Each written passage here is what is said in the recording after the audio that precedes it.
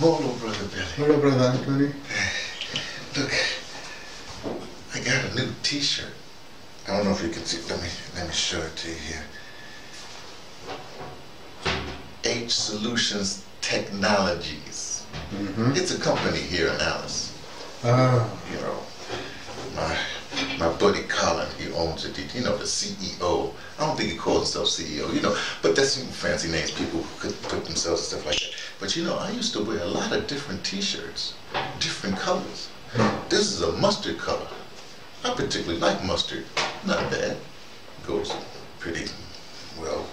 Things I got on.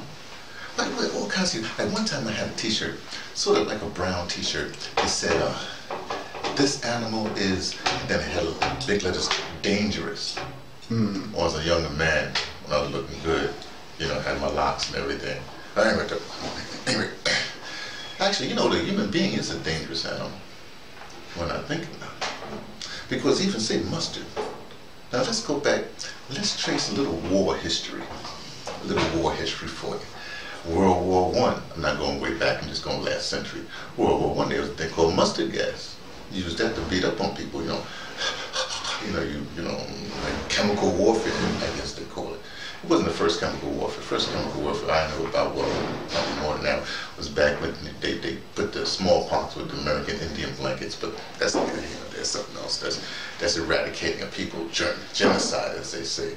But back to World War I. World War I, you know, started out riding horses and stuff like that. I learned this from watching TV. As I told you before, you know, I watched the Keiser Report, called Keiser Report, with Stacey Herbert and Max Keiser religiously. They had 2 episodes on there talking about this war thing. World War I is certain technology started, then it ended up, you know, with airplanes basically. World War II starts with airplanes, ends up with atom bombs, you know. Now little do people know, there was a thing called a Cold War. Now but the Cold War, the technology was a little bit different. That brought us the space program, and the space program brought a lot of stuff too. But they were all sort of beneficial stuff. But now we're right back to wars again. We're basically in World War III. I know you don't realize it, most people don't realize it, but this is World War III right now. Now World War III, this is what we mean by World War III. Now see, especially Americans wouldn't know it because we've been going through things gradually. It's like that frog in the beaker, you know, and it's boiling the water, you know, you put in the water and it's so right then the water gets hot and all of a sudden the frog is dead because he didn't know the water was getting hot. That's the way Americans are. But other places in the world, you know, you go from all right and all of a sudden you just throw right in the whole thing. You know that something's going on, you know? See, Americans are a little slow, but everybody else, they know what's going on. And see, and there's the problem. The problem is that a lot of people in the world, they know what's going on, and they know it's a war against them. It's back in the olden days when you had professional armies making war on countries and citizenry. You know, because they would beat up on the other army, but then they ransack the city, you know, rape, pillage, and all the rest of that stuff. And that's what's happening now.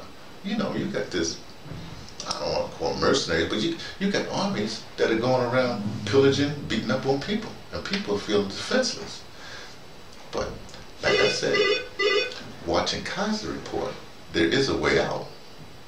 We can, as regular people, we can fight. We can partake in World War III that's upon us right now. And we have to do it economically, a thing called a blockchain. The blockchain, mathematics, came from university, from a bunch of PhDs and mathematicians. They got the answer, the blockchain.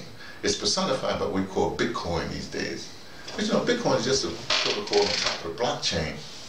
And you know, we can do it here in South Africa with things I call cattle coin. We can create our own little Bitcoin on top of the Bitcoin called cattle coin. And then that, with that economic thing, that way you cut out all the middlemen and all those other people that's making money so they can make that money to fund wars on people. You see, it all comes together. But I'm not going to explain it right now. I think people can find out for themselves. A little research. That's what academia is about. A little research. Do a little research. Because you're not supposed to believe me, because I'm just the ArtsDirector emeritus. You know, I'm an audio dramatist. So you're not supposed to believe an audio dramatist. He'll tell you anything. You know, so you got to do your own research. Find out. Hey, how can we change it? Economics? Let's change the economics. Because they got the military power. You know, they got the chemicals, you know, give us the bad food and all this. They got all that stuff in place. Something we better be doing. We better figure it out. That's just me just waxing off as an opinion.